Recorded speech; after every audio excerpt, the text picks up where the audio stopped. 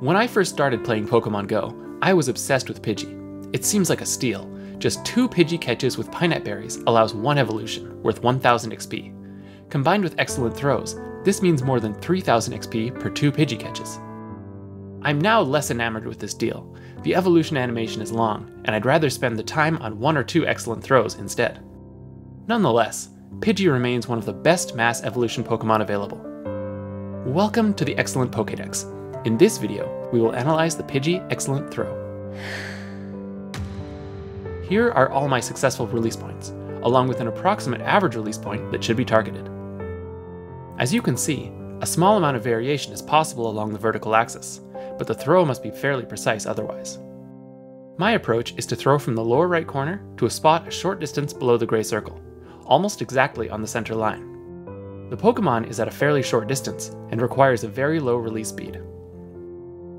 Here are a couple of other examples of specific successful throws.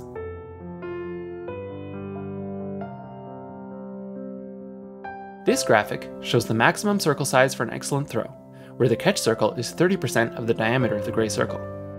Thanks for watching. To see the rest of the Excellent Pokédex, please hit like and subscribe.